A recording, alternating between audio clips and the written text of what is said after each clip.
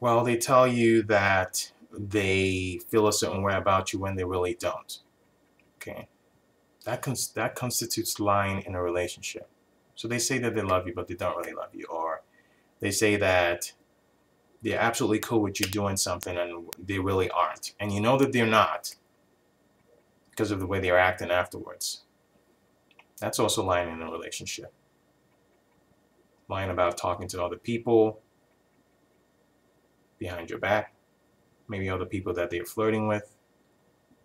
Lying about not knowing about other people that they truly know about. Lying about past relationships that they may have had, past experiences they may have had.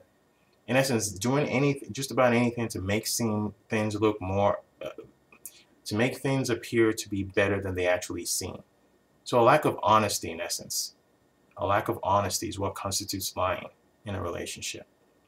Your partner should be able to tell you stuff even when they feel like it's not going to be necessarily something that's pleasant.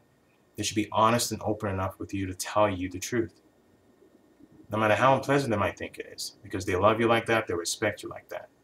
If you notice that your partner is not doing that and they're lying instead, then you know they're lying.